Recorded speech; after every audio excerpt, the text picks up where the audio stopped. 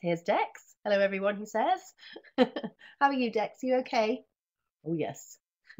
Dex is enormous. After having such a large friend as Dex, which is very, very big, look. You see, he's rather handsome. He's got some fantastic spots on his tummy as well, and he's very proud of those, aren't you, Dex? Oh, yes.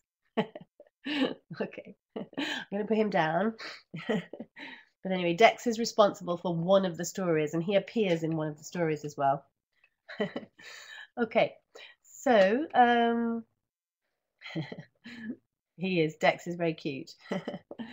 Okay, so this is what we're going to do in the session today. Very short and simple. We're going to look at why we use stories, what kinds of stories we can use. I'm going to share 3 different stories and some suggested activities, and then we'll just look at some tips for storytelling. So the approach I'm going to take is that you'll be seeing things on the shared screen there, and I'll be telling the stories. As I tell the stories, I want you to be sort of thinking about what you see, what you hear, if you can see me do things, to come up with your own set of tips for storytelling. You might see me do things which you don't agree with, so that's, that will support also some of the things that you think about storytelling. I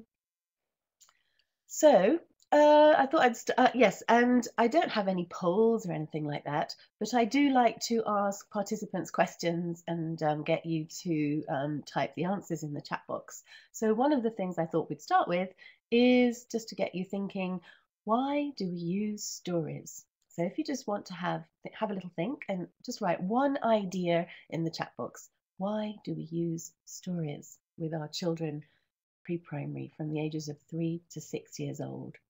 Why do we use stories? Because they are motivating. That's a lovely reason, Svetlana. Thank you. Yep. And Tetiana also said the same thing, because we all love a story. Of course we do, Margie. To reinforce and recycle language. Thank you. That's Ezedine. To engage the children. Lovely, Lolly. Yes. Because children love stories, Pilar. Of course they do. And they're interesting for children. Yes, they're very much part of the children. They're funny, they involve their imagination. Yes, they're habitual for them in the sense that they're very much part of what the children are used to. Yes, storytelling generally. Okay, lovely. Brilliant. Some good reasons there. Okay, so here's just a summary of, this is not all the reasons. I have a sheet with over 20 reasons for using story in the classroom, but these are just a couple which I think are probably the main reasons. So children love stories. Many of you came up with that. They afford a socially rich experience. There's nothing more wonderful than sitting together and sharing a story. And I think it's really important for us to do that in the classroom, to have a shared social experience.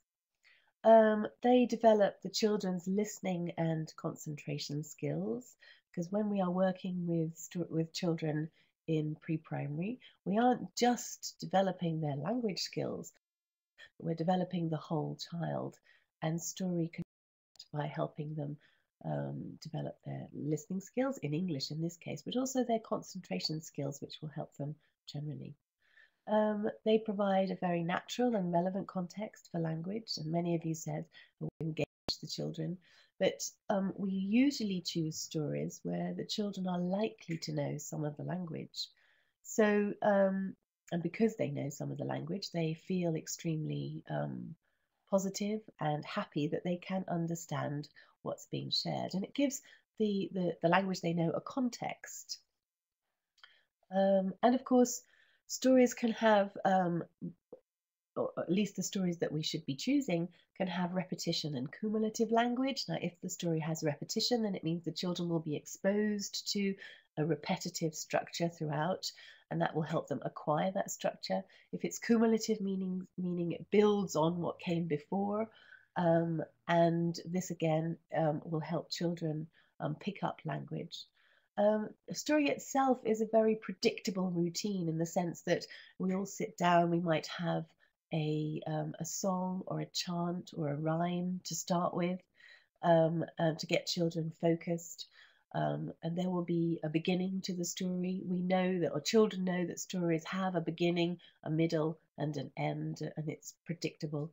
And there will be, when we get to the end, there will be a time when we reflect about what we did in the story or what we heard in the story, and talk a little bit about it.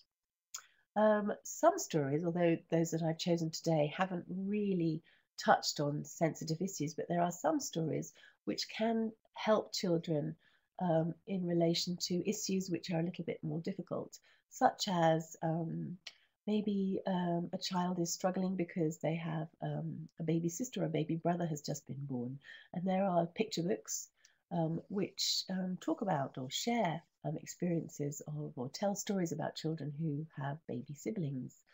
Maybe a child has lost a pet, and there are stories which are about lost pets or pets who have died, or family, close family members who have passed away. There are stories about that too.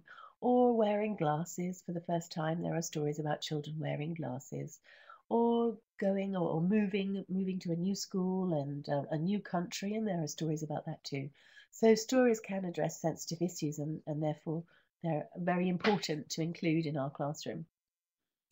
And they can support curriculum links in the sense that a story might be related to something which the children are doing in the classroom with their mainstream pre-primary educator, like The Very Hungry Caterpillar by Eric Carle, which talks about the life cycle of a caterpillar, and they might be looking at that in class. Or they might be talking about professions with their classroom educator, and you can tell a story about professions as well, which connects to that. Or they might be looking at vegetables growing in the garden, and you can tell a story about a vegetable, or making soup, or how. And that's right, Margie, they can be a springboard for other learning experiences. So, I mean, these are just some reasons why we use story in the classroom. They are fantastic. So, these are the reasons. So what kinds of stories do you use? I've already mentioned a kind of story in my examples, but what kinds of stories do you use with your children? Want to just pop something there in the chat box? What kinds of stories do you use? Animal stories, okay. Funny stories, yes. Adventure stories, family stories, tales, okay. Legends, right. Okay, I'm going to put up my list. Traditional stories. Thank you. Yes, Yvonne, traditional stories and fairy tales and magical stories. Yes, I'm going to put a list up here of the kinds of stories that we can tell. And fairy stories and traditional stories are there, really. Stories. I don't know if any of you have ever invented a story to tell with your children, but sometimes it's suitable and can be done. There are stories in course books. If you use course books, there are many pre-primary course books which are story based, and so they will have a story in each unit, and I'm sure that you use those stories with the children. There's a lovely one there, Natalia, life stories, yes. I don't know if any of you use readers or learner literature. I'll look at that in a little bit in the next slide, so we'll jump over there. Traditional stories, many of you, or some of you wrote fairy tales or traditional stories, so stories as morals or fables or legends, and we'll look at those. And picture books, which is something I mentioned, and I'll look at those in a little bit more detail in a bit. Okay, folk stories, yes. Okay, so let me just mention before we move on, readers and learner literature. Now, these are books, and Macmillan has many of them, and most publishers, especially language publishers, publish these kinds of books. And they are created and written for children to learn and to read. And often they are not very easy to tell in the classroom as a story, because they are written specifically for helping children read. So it's not usual that we use these kinds of books with our children in pre-primary. Okay, I just wanted to say that before, because some of you might feel that some of these readers might be suitable, And though they are very useful for helping children to learn to read and the actual act of reading, they aren't always very easy to share or tell in the classroom. Okay, that's not their purpose. Okay. Course book stories. Many course books have stories, and Discover with Dex, which is sponsoring this particular webinar, is a story-based course, and there are many forms of stories. You could have a big storybook or a flip over book where there's a flip over chart where there's a great big image of the story and it flips over. These are story cards in Discover with Dex, and they're quite big, and I've got some over there, but they're too big to bring across. This story, the one that I'm going to share with you, is from Unit 7 in Dex 1. So this is a book for 4-year-olds, okay? So I'm going to share this story with you, and as I'm sharing the story, I want you to think about 3 things, because if a story is written to fit into a course book, invariably it will have a specific language focus, okay? It'll be written for language learning purposes. And the stories in Dex not only fit in, have a specific language focus, but they also support the development of a concept, and they have a value, okay? So while you're listening to this story, I want you to think about what the language focus is and what the concept is, which the children are developing in this particular unit, and if there's a value that you can pick up. That's a little bit difficult, that last one, okay? And as I'm sharing the story, as you listen and you look at the pictures, pick up some tips of how to tell, or possibly not to tell, stories. It's quite difficult telling stories on a webinar, but anyway, let's see how well I can do it. Okay, so this is the story, Where's the Missing Chick? And you'll see that Dex is in the story. Look, there he is. Can you see him? And there's Meg and Charlie.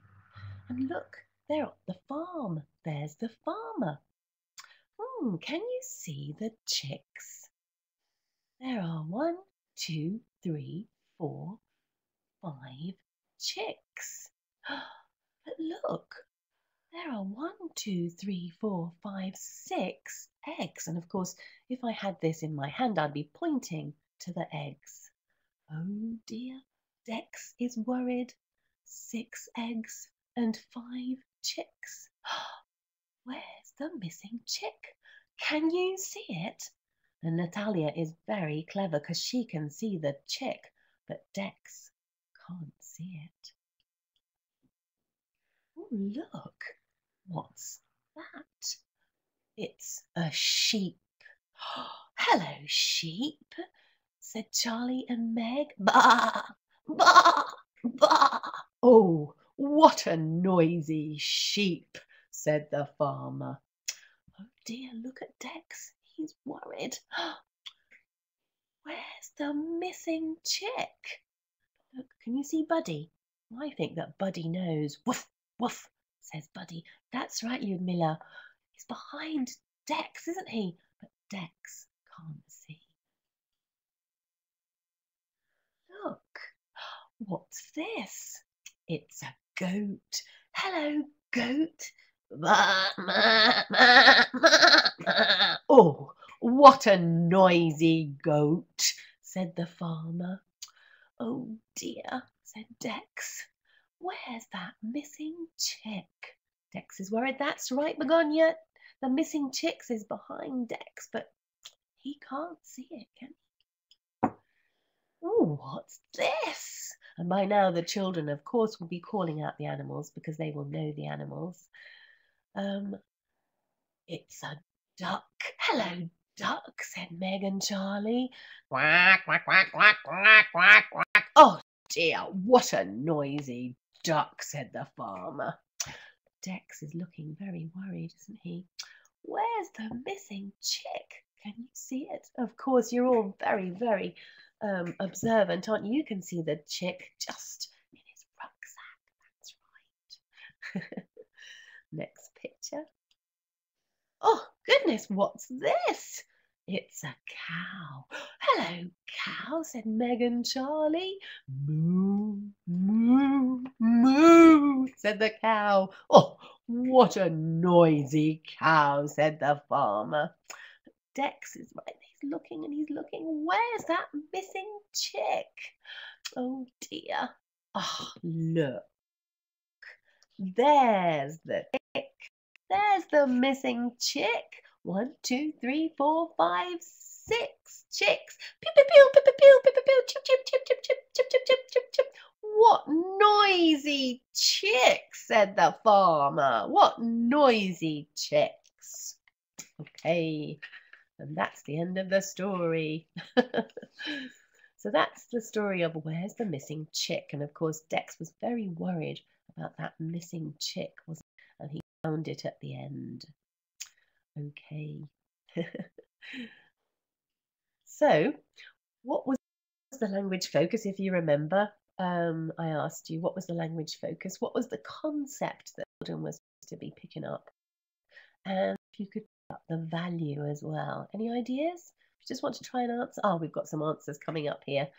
Animal vocabulary, absolutely, yes, and they're revising numbers.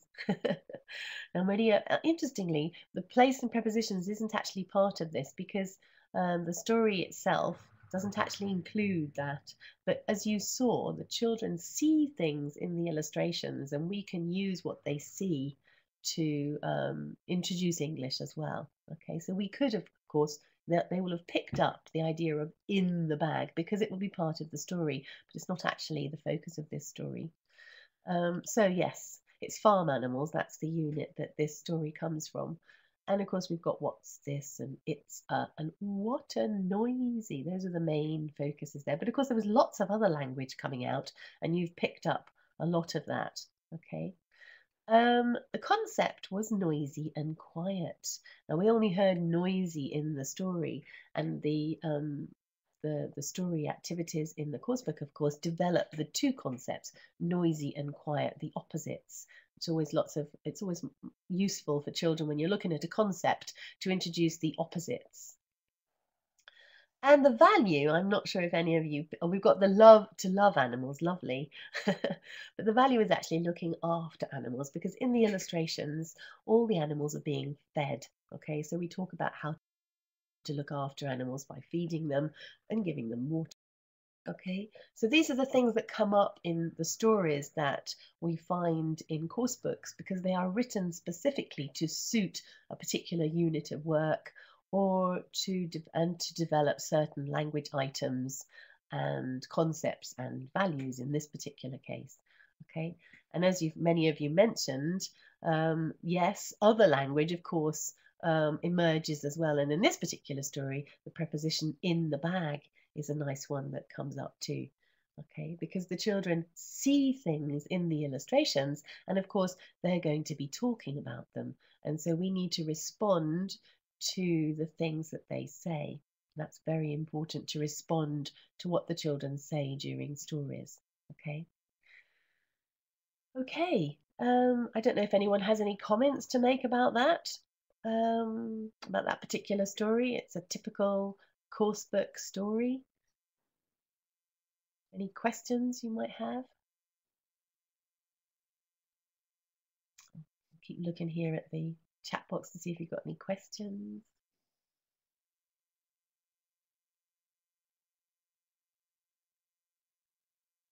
It's taken a while to come up. I can see that people are typing, but I can't see what they're typing yet. Oh, that's an interesting point, Margosha. Yes, it's a nice story, especially interesting for children from cities. Yes, it is. You're absolutely right, because some children, depending on the level of socioeconomic status, but some children might not be familiar with the country. They might not have visited the country. Yeah.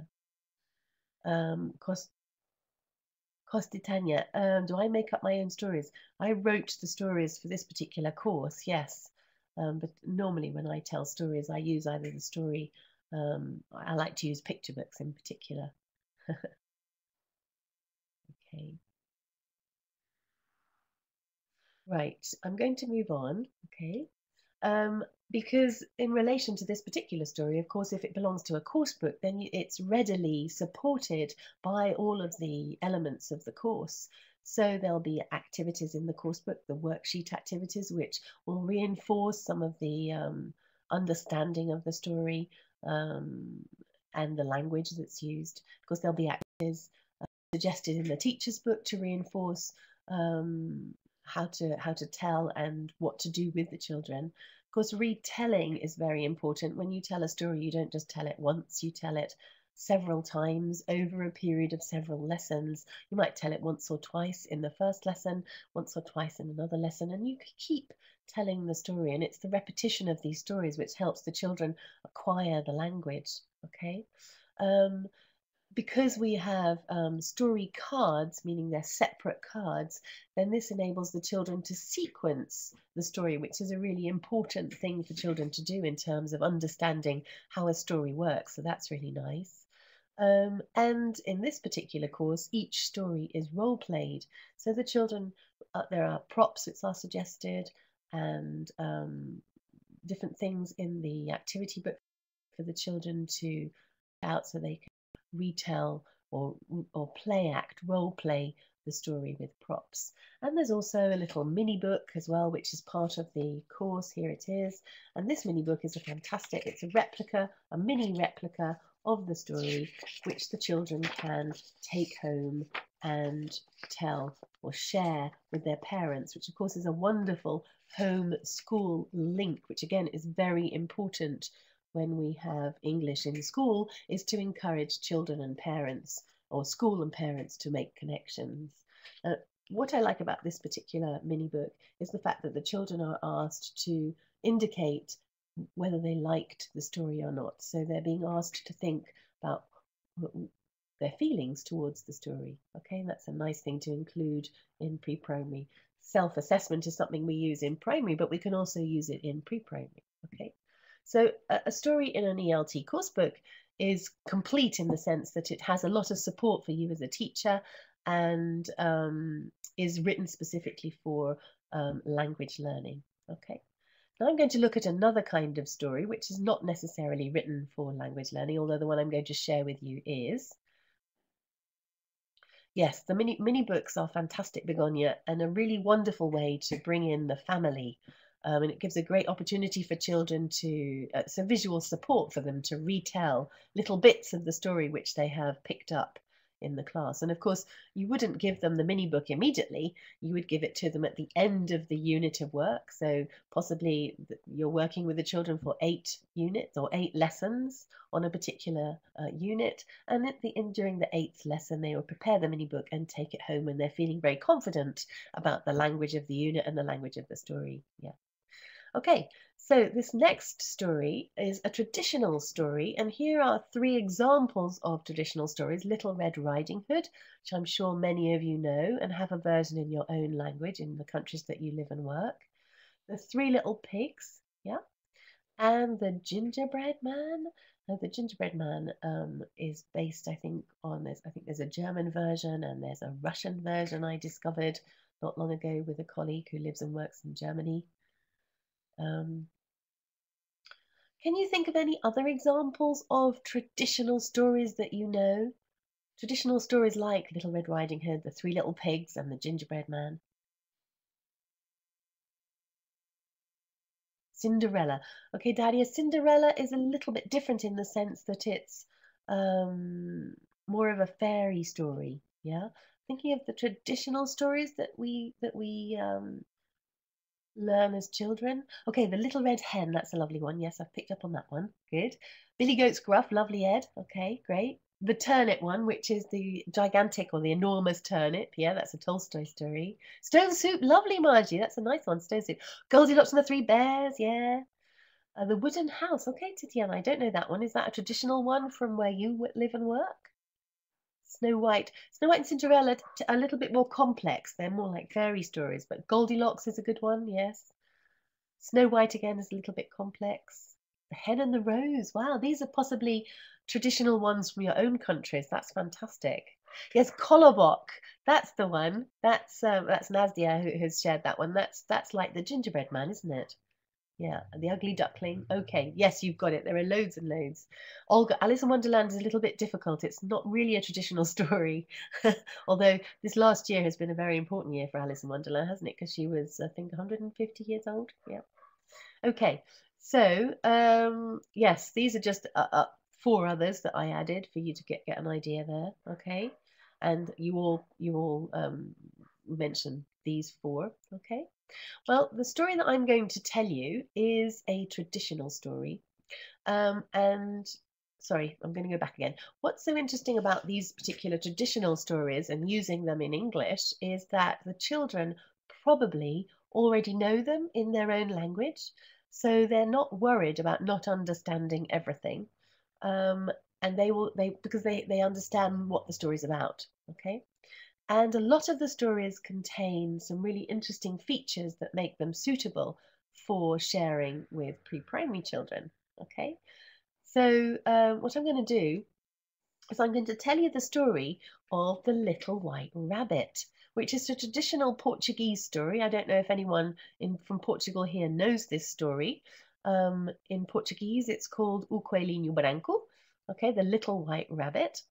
And it's a story which I've used with pre-primary children for many, many years. And at the end of this session, you will get a handout with this story. So maybe you'll be able to use it in your own classrooms. Okay. As I tell the story, I'm using some illustrations from a famous Portuguese illustrator called Maria Kyle. And the link to the place I got the illustrations is here on this particular slide. And so as I'm sharing this story, and it's one of my favourite ones actually, I want you to think about the features of the story that make it suitable for learning English. So what is it about this story that makes it so good for pre-primary English learners? Okay, and you'll see it's a similar topic about farm animals. Okay, and this is how the story goes. Once upon a time, there was a little white rabbit. And he lived in a house, and one day he was hungry, rubbing my tummy. So he went to his garden to look for a cabbage, because rabbits like cabbages, don't they? And while he was away, oh my goodness, a goat moved into his house. When Little White Rabbit came back, he was very surprised, and he looked in the house, knocked on the door, and he said, "Let me in." And the goat said, "Oh, I'm Goaty McGee. I'm Goaty McGee. I'll jump on you and I'll break you in 3. Little White Rabbit was frightened. Oh dear. Well, along came an ox. Moo. How are you, Little White Rabbit? Oh, I'm a little rabbit. I'm small and white. Look, it's Goaty. He gave fright. Shake my legs so the children can see that I'm frightened. Oh dear, said the ox. Please help. Okay, ba-dum, ba-dum, ba-dum. Off he goes and he knocks on the door. Tock, tock, tock. Let me in. And Goaty McGee says, and you might be able to remember what Goaty McGee says, I'm Goaty McGee. I'm Goaty McGee. I'll jump on you and I'll break you in 3. The ox was frightened and he ran away. Oh no, poor Little White Rabbit. Well, along came a donkey. Eek-aw, eek-aw, how are you, Little White Rabbit? Oh, I'm a little rabbit. I'm small and white. It's Goaty McGee. He gave me a fright. Please help. Oh, eek-aw. Okay, said the donkey. Da-dong, da-dong, da-dong, da-dong. Knocks on the door. Eek-aw, let me in, said the donkey. And Goaty McGee says, I'm Goaty McGee. I'm Goaty McGee. I'll jump on you and I'll break you in 3. Oh no, the donkey was frightened and he ran away. Poor Little White Rabbit. Well, along came a dog. Woof, woof. Hello, Little White Rabbit. How are you? Oh, I'm a little rabbit. I'm small and white. It's Goaty McGee. He gave me a fright. Please help. Woof. Okay, said the dog. Woof, woof, woof. He knocked on the door. Woof, woof. Go away! And Goatee McGee said, and I'm sure you can say it with me. Can you say it? I'm Goatee McGee. I'm Goatee McGee. I'll jump on you and I'll break you in 3. Oh, the dog was frightened and he ran away. Poor little white rabbit. My goodness, what's going to happen next? Along came the cat. Meow. How are you, little white rabbit? Oh, I'm a little rabbit. I'm small and white. It's Goatee McGee. Oh, he gave me a fright. Please help. Meow, said the cat. Okay. And he walks up to the door and he knocks on the door. Meow! Go away! And Goatee McGee said, and I'm sure you can say it with me. I'm Goatee McGee. I'm Goatee McGee. I'll jump on you and I'll break you in 3. And the cat was, you've got it, frightened. And he ran away. Oh dear. Poor little white rabbit. What's he going to do now? Along came little Aunt Nellie. Look, little Aunt Nellie, she's tiny, absolutely tiny. Oh, hello, little rabbit. Oh, are you all right? Well, I'm a little rabbit. I'm small and white. Oh, look, it's Goatee McGee. He gave me a fright. Please help. Okay, said the little white rabbit. Said little Aunt Nellie. Whoops, get my names muddled up. Well, little Aunt Nellie, she didn't knock on the door. She's far too clever for that. Well, she went through the keyhole. And she stood there in front of Goatee McGee and she said, "Ha, Goatee McGee, go away!" Goatee McGee, well, of course you know what he said, don't you? He said, "Ha, I'm Goatee McGee. I'm Goatee McGee. I'll jump on you and I'll break you in 3. Oh, well, little Aunt Nellie stood there and she said, well, I'm little Aunt Nellie. I'm little Aunt Nellie. I'm going to jump on you and I'm going to bite your belly. Zing! And that's what she did. She bit his belly. And Goatee McGee, he was frightened and he ran away. Oh, thank you, said Little White Rabbit. Thank you so much. Ah, look at that. Little Aunt Nellie saved the day. And that's the end of the story. Okay, so that's the story of the Little White Rabbit. Okay, I don't know if any of you know any similar stories in your own language. A little rabbit, particularly about an ant that helps him, isn't it? So, oh look, sorry, I forgot to show you. There's the goat, and he runs away. Ah, Irina, so there's a story in Russia. Fantastic, I didn't know that. And there's also one in Ukraine. Okay. That's the wonderful thing about traditional stories, is there's often a similar one in another country, isn't there? That's great. So anyway, there's the goat going, ah! Okay, so what makes Little White Rabbit suitable for learning English in a pre-primary classroom? What was it about that story that made it so useful for small children? Do you want to write in your ideas?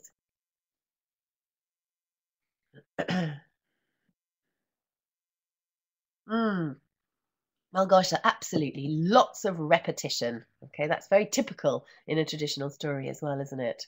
Yes, as each animal appeared, the little white rabbit told her sad story, and exactly the same thing happened. That's right, yep. Yes, lots of repetition. Yes, there was lots of noises and lots of repetition. Short sentences, absolutely. Helping each other, that's a nice reason. Yes, the fact that all the animals wanted to help Little White Rabbit. Yeah. Lots of sounds, yes, lots of animal sounds, and the children can help make the animal sounds. Absolutely. Children can predict. Fantastic, Margie. Yes, because they know that everything is always going to happen the same way. So once they've seen what happens to the ox and the donkey, of course, they know what's going to happen to the dog and the cat. That's right. Pilar, yes, it's about friends helping. Lots of rhythm. Thank you, Nalida. Yes, lots of rhythm in there. There was rhythm in the rhyme that the little white rabbit told, and rhythm in the angle. In this case, there were lots of pretty pictures. That's right. I often use just images of the animals, and I draw a house on a piece of paper and stick that all. So I've never actually used these particular pictures with the children, but I wanted to use them with you because they are actually very Portuguese. Yes, lovely, Yvonne. A sense of solidarity. That's right. Everyone wants to help Little White Rabbit. Okay, so there's a lot of very good reasons for why. Now, one of the reasons, and no one said that, was that this story is from Portugal. Now, if you're Portuguese, that's fantastic because the children know it. But if you're not Portuguese and you live in another country, it doesn't mean to say that you always have to tell a traditional story that comes from an English-speaking country. You can say that this is a story from Portugal. Isn't that interesting? And we're going to share the story in English. And you might talk about, where Portugal is if you're teaching children in Spain, then of course they will say it's next to Spain. If you teach children in Brazil, they will say, well, yes, and they speak Portuguese in Brazil. And if you could even look at it on a, it brings in for the Portuguese children, it means that you're valuing what they already know, and for those children that aren't Portuguese, then you're showing them that you can learn a little bit about Portugal through English as well. Okay, of course it's about animals, which is a topic which many children like. Olena here has just said, little beings can do great things. Absolutely, and that's the moral really for this story, isn't it? It contains a moral, which of course is an important moral. You don't have to be big and strong to help somebody. You can be little and ingenious, which is just what the little ant was. So as you said, there's lots of repetition there. There's lots of language which the children will pick up on. Thank you, Marina. Yes, the multicultural teaching aspect. Okay. And lots of rhythm and rhyme. Many of you mentioned that. And I'll just tell you a little story about this story, is that when I adapted this in 1999 with a group of pre-primary teachers, not English teachers, pre-primary teachers who were working with them, and I was working with them to help them teach English. And we originally translated the goat into goatee MacGyve, and I'll break you in 5. It's because the Gyve and 5 rhymes as Gee and 3 rhymes. And when we told the story for the first time to the children, they went, "Oh no," because in Portuguese, of course, it's cabra cabrês parte tem três, the word cabrês and três rhyme, which is 3. And so it was easy for us to change this. But that's an interesting little story there, in the sense that the children were upset about the fact that the story was slightly different in English, and they wanted it to be the same. So we changed it, and we became Goatee McGee and 3.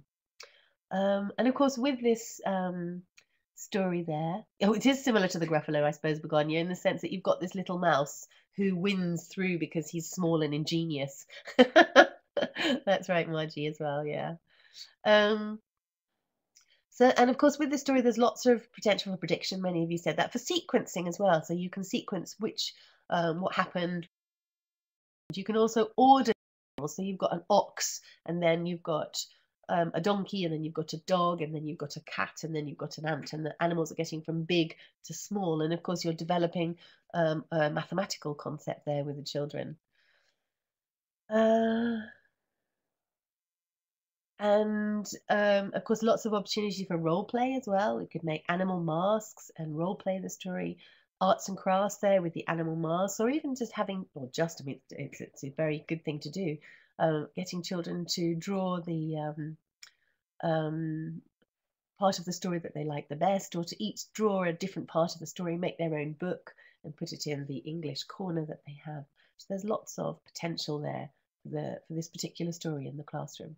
So anyway, at the end of this session, you will get a handout with the story for you to be able to tell in your own classrooms if you want to. Okay. Any comments, any thoughts before I move on to the last story I'm going to share with you? Lovely, Yvonne. Yeah, they can perform the story that they love the most. Yeah, it might not be this one, but if it is, that's great. Galina's asking for some advice about students aged 13. for stories. Well, this isn't really the place for that, Galina, because this is about pre-primary. Okay, so um, I'm not going to answer that question. Okay. Uh,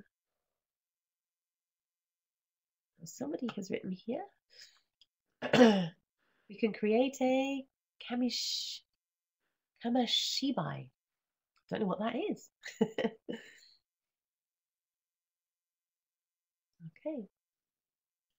Right. Well, we'll move on because possibly there aren't any more questions, or at least they're not coming through anyway. Okay. So I'll move on to the last story. And of course, I hope that you're collecting tips as we're going along of the ways that we can tell and share a story. Okay, don't forget that. So you've listened to 2 stories. So I hope that you've been able to pick up some tips on how you should be telling a story. Okay. Ah, here we go. Japanese way of telling stories. Okay, Marina, thank you. I wasn't familiar with that. Is it got to do with a role of something? Is that what it is? Okay. Like a mini cinema. Okay, lovely. Yes, thank you. Yes, I know what it is, but I didn't know the name. Thanks.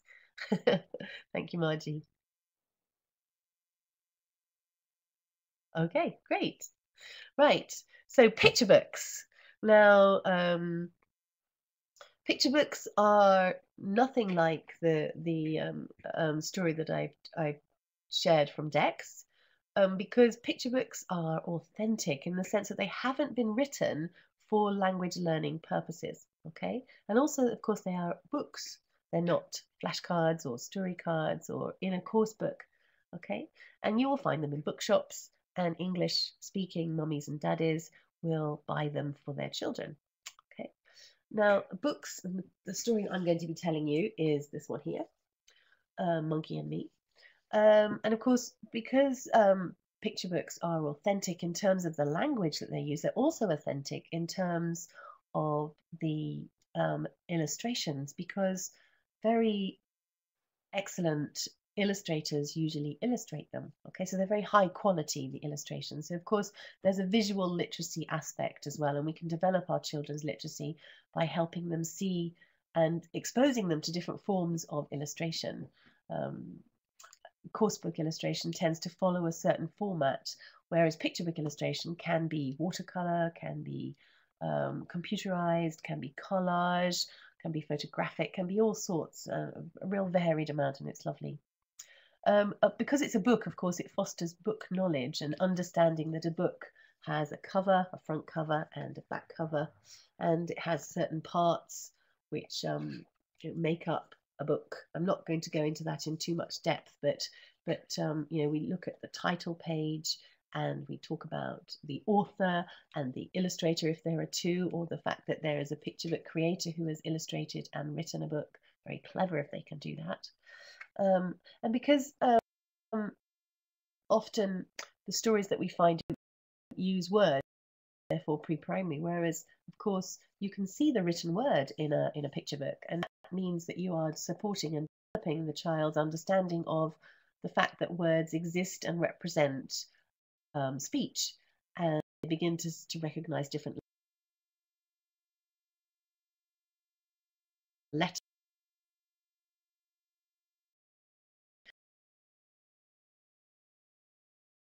I mean, just say, look, monkey and me, and they will realize that this word here means monkey and represents monkey, and of course you've got a monkey on the cover as well.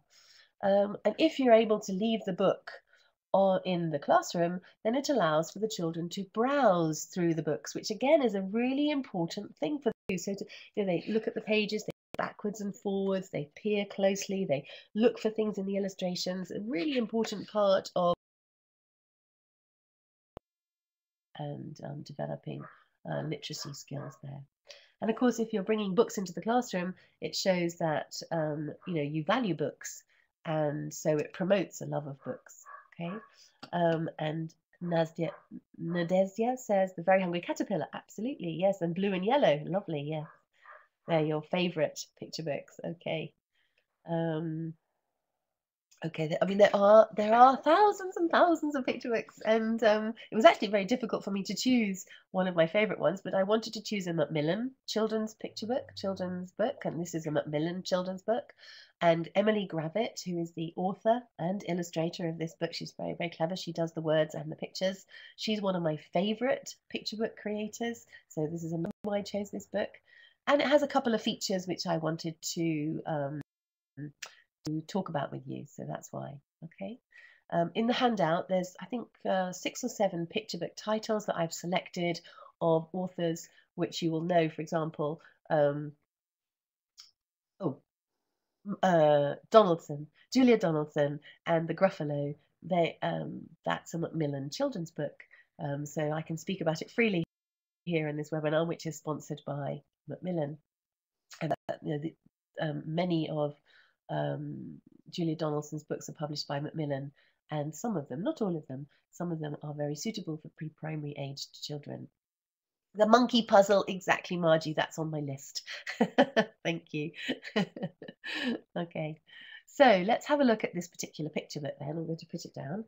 Okay, and again, I'm going to, as I'm talking to the story, as I'm telling you the story, I'm going to just mention a couple of things that we could do as we tell the story, and describe some of the responses that you should expect as you're telling the story.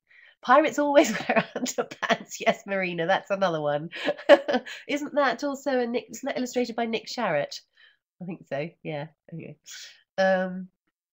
Okay. So this is the picture book, Monkey and Me by Emily Gravett. Okay, and you can see Monkey. He's got lovely long arms, hasn't he? Of course, if the children already know monkey, then they'll be saying it's a monkey, and you can say, yes, it's a monkey. Some children, especially if they're learning as a foreign language and they only have 1 or 2 lessons of maybe 30 minutes a week, they might respond a lot in their own language. In my case, it would be in Portuguese because I will live and work in Portugal. And so I let the children respond, talk about the things that they can see, and I always rephrase. I try and repeat what they say, but in English. Okay, and this is very important because what's happening is the children are showing you what they're interested in, and you're rephrasing it. So of course it's important for them and meaningful. Okay, so Monkey and Me. Now these are quite important parts of the book. It's before the story begins, but we can see that the main character there is getting dressed and she's having all sorts of problems with her tights, look. Okay, so here we are, Monkey and Me. And this picture book has been dedicated to Amelie. Look at that, can you see Amelie there? It's been dedicated. Did you know that sometimes picture books are dedicated to other people? And you could talk about this to the children, and maybe if they do make a class book, they could dedicate it to somebody. So, Monkey and Me, we went to see some. What do you think she went to see? She's actually pretending to be one of the animals that she's going to see. Can you guess? I'm going to show it to you anyway. Penguins! She went to see some penguins. Now, if we look back, can you see she's pretending to be a penguin? Yeah, there we go. Penguins. And I just want to comment here on the writing. It's very big. So of course the children will see it and they'll recognize it as writing in particular. And you often get children pointing to certain letters and saying, oh, no, I've got a P. They'll say so in my case, the children will be saying this in Portuguese. Oh, I've got a P in my name, Pedro, Pedro. And you can say, yes, there's a P in Pedro. You can point to that. Okay, it's meaningful for Pedro, who is called out, but it's also important for the other children to see that and help them understand that there are letters and that they are the same as letters that they have in their names. Okay, Monkey and Me, Monkey and Me, Monkey and Me, we went to see some. Which animals do you think that they went to see? Jumping animals by the looks of it. I think Margie's got it right. Let's have a look. Yes, kangaroos. Oh, look at them. And what catches the attention here are the baby kangaroos in the mummy kangaroos pouches. And so the children will be calling out and you'll be saying, yes, look at the baby kangaroos in the mummy's pouch. So lots of lovely language is coming out there as well. Monkey and Me, Monkey and Me, Monkey and Me, we went to see some. Oh, what do you think? An animal which hangs upside down. Nearly there. I think you've got it. Yes, look. Bats. Oh my goodness, lots of bats. Some children are frightened of bats and they might say that they're frightened of bats. And you could talk about bats. Maybe you could do a little bit in the children's language and say that they don't need to be worried about being frightened of bats, because look at these ones. They look quite friendly. Well, monkey and me, monkey and me, monkey and me, we went to see. We went to see some. Now you can see she's really big. And look, she's doing this. Which is the animal do you think that she's gone to see with monkey? Which animal do you think it is? Of course it is. Oh, it's a big elephant. Elephant. Yes, look at that. And there's a mummy elephant and a baby elephant. Monkey and me, monkey and me, monkey and me, we went to see, we went to see. Oh my goodness, look at these. What are they going to see? There are animals that like swinging. Oh, of course, Pilar. Well done. And Tatiana, you've guessed it. Whoops. Clicked on the wrong thing on my computer. There we go. Monkeys. Oh my goodness. Look at that. Monkeys. We went to see some monkeys. And of course, the children will like to talk about the bananas there, because you can see that they're eating bananas. And they'll say, monkeys like bananas. Of course, they'll say it in their own language, and you can rephrase. Yeah. And then ask the children if they like bananas. Oh, monkey, oh, monkey. Monkey and me, monkey and me, we went home for tea. Oh, she's a very tired lady, a very tired little girl. She's had a very long day visiting all those animals. And what the children like about this is that you've actually got a real monkey there. And they a real monkey. That's right. It's the end of the book here. And those pages at the back, which keep the book together, the end papers, have changed, and we've got all the animals that she saw in her day. Okay, lovely, lovely illustration there with the bats. I don't know if you can see the bats here on the elephant's trunk as he holds the big elephant. It's a lovely, lovely picture book. Okay. So that's the third story I shared with you. And of course, as I mentioned earlier, you can talk about the author and the illustrator here, and talk about the name and any other book that you share which is created by this particular author illustrator. You can make connections, and the children love making those connections. If, for example, that you like telling Eric Carle picture books, the author, illustrator and author of The Very Hungry Caterpillar or Brown Bear, Brown, then they will recognize the similarity between the kinds of illustrations, and that's a very important visual development of visual literacy there.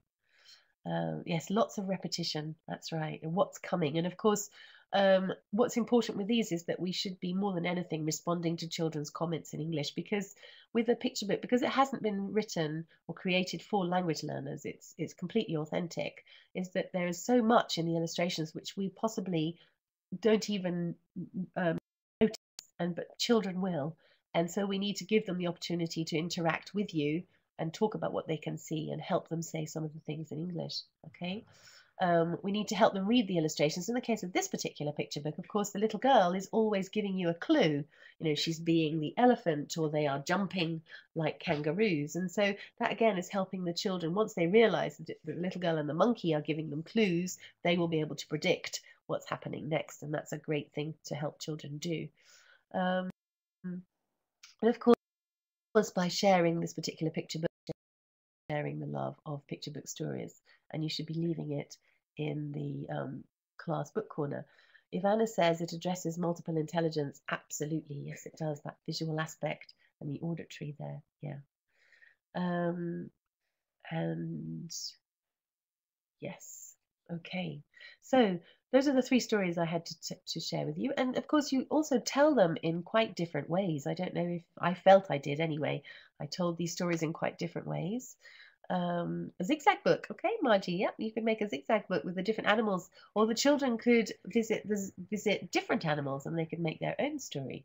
So take monkey with them, and they could visit lions and giraffes, zebras, instead of the animals that were there in the book. Yeah, absolutely. Yes, there's lots of extension activities. A point I'd like to make also is that with picture books in particular, because they haven't been written for language learning purposes, and there aren't a whole set of activities around the picture book, although in many cases all you have um, the title, and often you get resources that teachers have created to use with a picture book.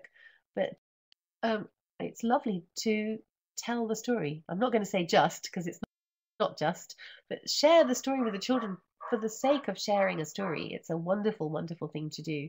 It doesn't have to have a language focus. It can be because you want to share a picture book with children, a quality picture book. And I think that that's a very, very good reason. And children see that English really is for real when you do that. Okay. Okay, so the tips for storytelling. What did you pick up in terms of tips for storytelling? The 3 stories that I shared with you there. Really, yes, changing voices. That's right. Using voices is a good thing to do. If you feel confident, absolutely. Yeah. Different sounds, yeah, especially if animals are involved or the knocking on the door. Absolutely. Body, yes. I mean, it wasn't easy for me to do it because I'm sitting down, but yes, you should be using your body, using your arms, your legs, stretching, bounce, etc. Using of illustrations. Yes, well done, Irina. Especially if you've got those illustrations, you should use them to the children's benefit for language learning. Margie says tone, pitch, and pace. Yep, absolutely. If you can, try and get your voice to go up and down and pause. Silence is as important as noise. Absolutely. Choose a story with lots of repetition. Yep. The techniques are more than the number of words. Perhaps come back to that one. Lots of rhythm. Yes, smiley. Show that you enjoy the story. That's another one. If you don't enjoy the story, then don't tell it. So choose a story which you like, because if you don't like it, then you will pass on that sort of feeling. That's very important. Scaffolding in all sorts of ways. Thank you, Ivana. Yes, and creating a friendly atmosphere. So helping the children, especially by looking at them, eye contact, and you can see which children are following and which aren't, so you can ensure that they are as involved. Yep, absolutely. Yes, asking them to anticipate and predict or come. Yes, so interaction with the children. Yes, don't just tell the story, but try and interact with them as spectators, because that's what they are, isn't it? Yeah. Okay. Yes, I think you've got lots of tips there. So let's just have a look at my 7 storytelling tips. And there are many more, and you've shown that there are many more. Okay, intonation, Begonia, that's right. So choose a story that you like. Get to know the story and practice telling or reading it. That's really important. So be confident about the story that you're going to tell. Okay, practice at home with your husband or your boyfriend or your girlfriend or your wife or your children or your grandma or your mum or your neighbor, whatever. Practice. And also in front of the mirror is a good idea too. So you can see what you look like. That's a really good idea. Use your voice for effect. Okay, so that idea of intonation going up and down, loud and quiet, pausing, silence is sometimes as useful as noise. Use gestures and facial expressions. Respond to and acknowledge children's responses. I think this is really, really important, and often a teacher forgets this. They get carried away or quite nervous about storytelling, so they forget to respond to the children. And don't worry if they respond initially in their own language, because you can rephrase that into English. And you'll find that if you repeat the story, which I hope that you do, they will say the same things at the same time. Okay, so you'll find it's easy and they will begin to say it in English. Natalia, your cat. Okay, it's a fantastic audience, is he? Your cat, as you tell stories. Retell the story over several sessions. Someone said here using toys to help you retell or clothes. Yes, props. That's something else you can use. Different props. That's a nice idea as well. Yeah. Okay. And Nadesha also uses puppets. That's great. Good. Yeah. Okay, so this is what we looked at. We looked at why use stories, and you had some lovely ideas, and pretty much what I had. We looked at different kinds of stories. 3 kinds of stories, in fact, I shared with you. I shared with you a course book story from Dex. Da, da, da. This was Dex Dex's story about the farm animal and Where's the Chick. Then I shared a traditional story from Portugal with you called The Little White Rabbit. And I shared a picture book story with you. And in each case, I tried to suggest some activities and the differences between them. And at the end, then we looked at tips for storytelling. Okay, I think that's it from me. I've had my 60 minutes. Anybody got any questions before we go?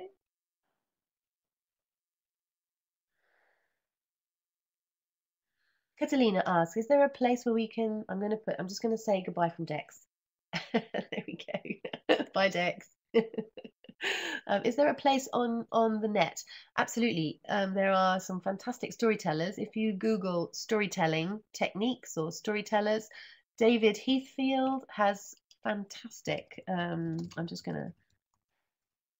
Here we go. David Heathfield has some fantastic stories that he tells, traditional stories. He's a wonderful storyteller, and there'll be lots of lovely. Just watching him, I think this is another very good thing to do is watch storytellers on YouTube. Michael Rosen is another wonderful storyteller, like AEL, isn't it? I spelled that wrong. Michael Rosen. Oops, AEL. Oops, no. HAEL. There we go, Michael Rosen. And in fact, we're going on a bear hunt is another good one. We're going on a bear hunt. So I'm just writing that down. Okay, and if you Google Michael Rosen, we're going on a bear hunt, there's a fantastic video of him telling the story, and he's just such an expressive storyteller. Really, really good. I'm not sure, I missed all the other questions. Are there any other questions? But use the YouTube, use the internet to your benefit, because there's so much out there, so much out there. And if you choose a story, Ezedine says, how would you introduce the story? Which is more efficient, storytelling or story reading? Okay, introduce the story. It depends on what kind of story you're using and what the context is. But with a course book, it's nice and easy because it will be set. You know, you'll have preparation in for example, lesson 1, lesson 2 might be your storytelling lesson, and then there'll be lots of associated activities. Use a course book with stories, you don't need to worry about that. If you are just designing your own materials, then you do need to try and choose a story which suits the language the children know. So you might be doing farm animals, and so you might want to tell the Little White Rabbit story. So of course you would tell that once the children are familiar with some of the farm animals that will appear in the story. Okay, so you want to give them something to hang on to that they already know. And if you're sharing a story for the story's sake, of course, choose a story which you feel is suitable for them, and which you feel is also gives you something that you can work with in terms of talking about after, or pure enjoyment because it's a funny story. Children will appreciate that. And which is more efficient, storytelling or story reading? Well, possibly if a teacher is not confident about their storytelling, generally they might feel more confident if they're reading the story, but try and read it animatedly. But if you tell the story, it's so much easier to have eye contact with the children that you're sharing the story with, and therefore interacting and responding with what they're saying, improvising, and rephrasing. If you see that you've used words or expressions, or there's something the children aren't quite sure about, you can rephrase and use words that possibly they know to help them understand what it is you're trying to say.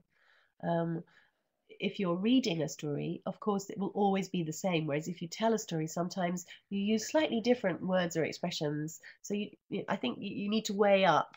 I would encourage you to be storytellers as opposed to story readers, but you can start as a story reader if you want to gain your confidence. Okay, I hope I answered that question. I don't know, Henry, were there any more questions I missed? Well, okay, that's lovely. Well, thank you very much for coming and for listening. And I hope that you are able to use Little White Rabbit. And if you use Discovery, I hope that you enjoy the stories as well. And I hope that you go forth and tell many stories. Okay, thank you very much for coming. That's goodbye from me, and that's goodbye from Dex.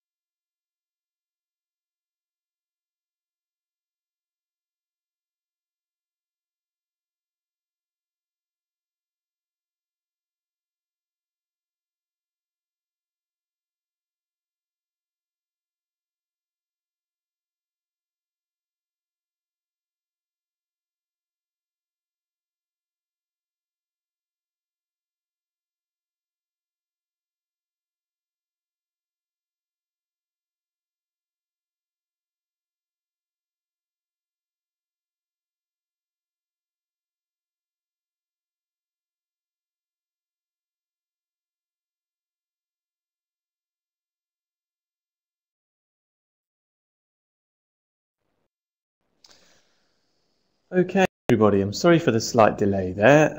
All sorts of problems with my computer today. Anyway, thank you so much to Sandie for her presentation. Hope you all found that enjoyable.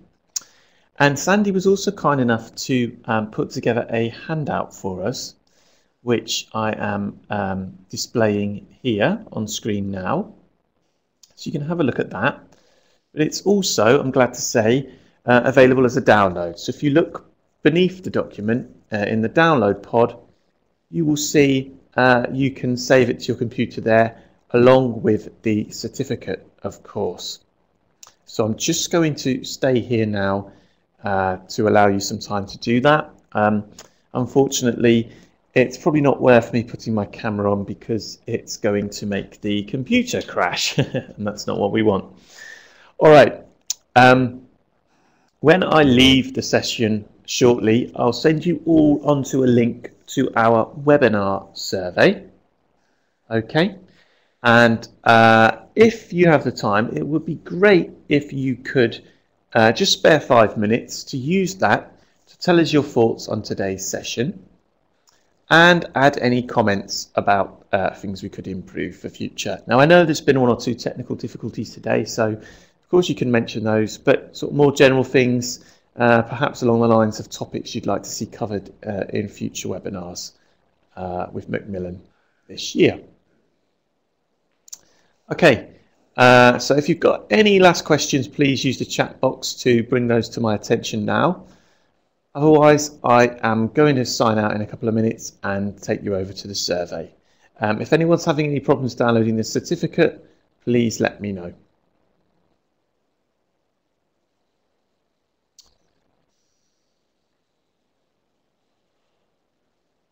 Okay, looks like it's all working. While I've still got you here as well, I can quickly show you the deck. Interested? So 2 seconds. Do that now. Hopefully you see it on screen now, or perhaps not. I may have just messed things up with my computer again. So anyway, bear with me a second, that might appear for you.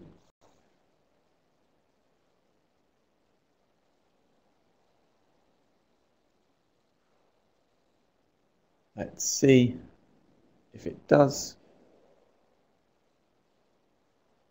So anyway, that's the DEX web page, if you're able to see it.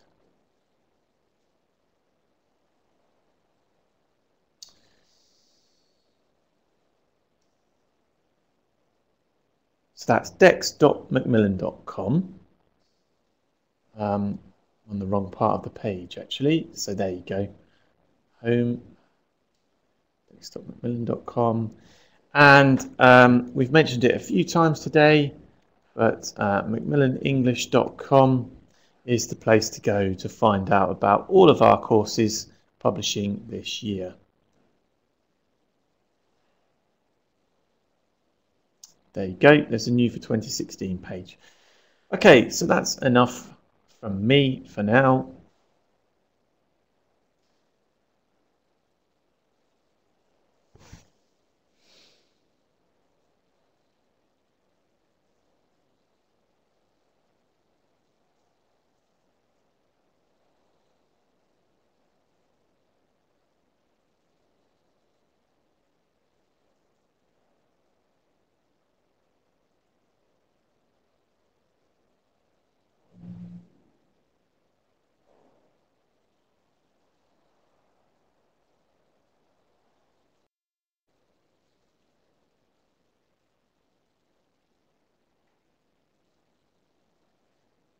I'm going to close the meeting and take you on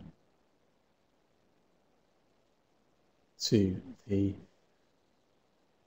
survey.